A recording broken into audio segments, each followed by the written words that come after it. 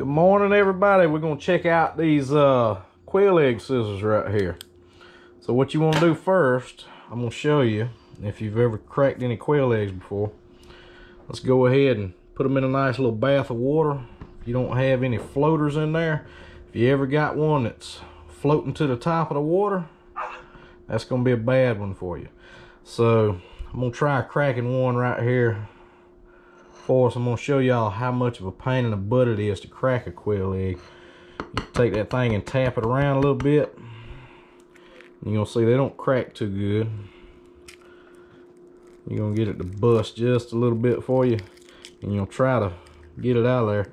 We did good with that one, but if you'll look, most of the time it's so spongy you really have a bunch of eggshell get in there. You see it a little bit on my fingertip there.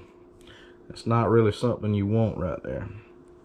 So anyways, we're gonna throw that to the side, and we're gonna try out this that was a good crack there, so I'm gonna throw that in my little container. We're gonna be eating these in a little bit. So let's try out these new Quail scissors. And basically what you're supposed to do, let's see if I can get the bottom edge up on there, and it just peels it off for you. You throw it in there perfectly, no shell or anything. I think this is going to be the way that I'm going to be doing them from now on. I just got these. This is like a 3-pack. They were $7.99 or so on Amazon. Didn't get that one too good. So we can shake it out of there. There it goes. Yeah, I didn't quite get it down far enough on that one. Everything else I saw you use the fat end of it. Stick it up in there. It just pops it right off, kind of like a cigar cutter.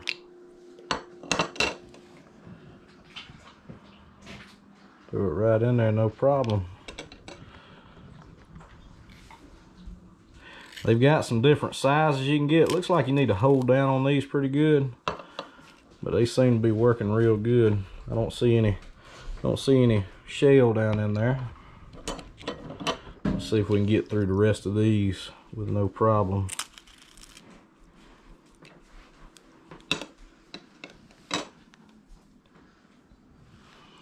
Yeah, these are the green handled scissors, and they had some, what was it, red handle, yellow handle, blue handle, and of course there'll be different diameters in there for different size eggs. These are Cotornix quail eggs, and it works great with those. Looks like the green are the ones that you want for it. It just pops the top right off. I was worried about how much we'd be wasting, but a lot of that's water in the plate that you see there, because I've got them sitting in a water bath. But they seem to be working out pretty good. So y'all like this kind of stuff, just like and subscribe, and we'll get some more stuff up here for you to try out.